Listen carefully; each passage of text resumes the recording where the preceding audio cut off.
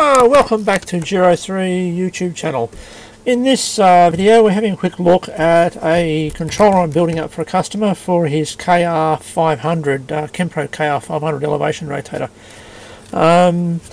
I'll start with the rotator and what I've done with it. So basically it's a standard rotator controller. As you can probably see there when it focuses, focus, focus. There we are, we have the power, the up and down. This is one of the older versions, and there's so much light here, I've got shadows everywhere. So there we are, we have the display. And on the back, the first thing I'll probably notice is it hasn't got the terminal block. It's now got a big reflection. So I've replaced the terminal block with a stainless steel, which is etched. If you can't see it, it's probably blurry as all hell. There we are. It's etched with numbers, and I've put a 6-pin cinch plug in there. This was originally made up for an 8-pin cinch plug, and it still fits the 6-pin one. I've also installed a fused IEC socket and an earth bolt. Now, in here, I've installed one of my new replacement PCBs, which has the LED driver on board to drive my 12-volt LED display light up here. The board is this one here. This is a new board I've done. It's just basically an upgraded version of the original board with terminal blocks on it and the output, 12-volt output via the focus, camera focus. It's not going to focus. Okay, don't focus then. It's not going to focus. Okay. So it's got a 12-volt regulator on there, voltage regulator, and full bridge rectification. So yeah, it's just a much neater item with terminal blocks and everything on there, and the LED driver.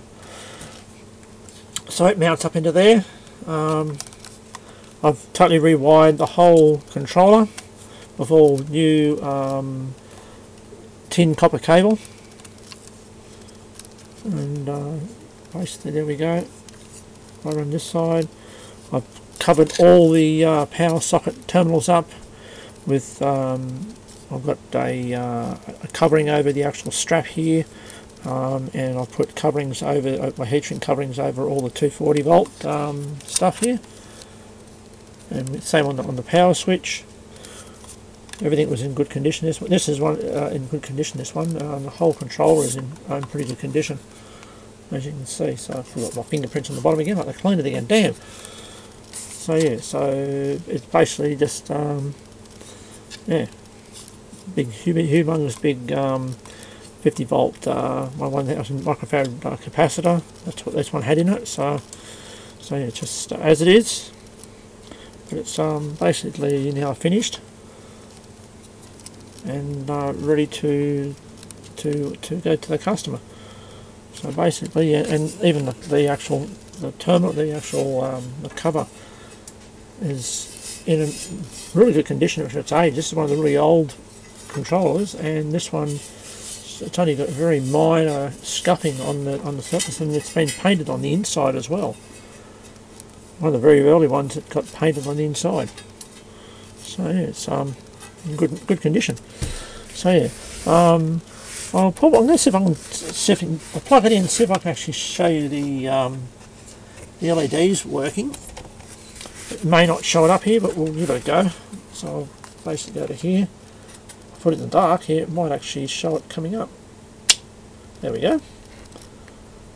Switch off. Get a bit closer.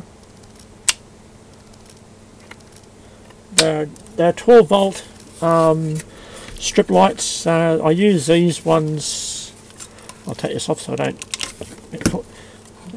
You probably can't see that well, but they're actually a IP67 version. I use these because they're slightly deeper, and they're pre-wired, and basically it gets it closer to here, and so I can stick it to the top.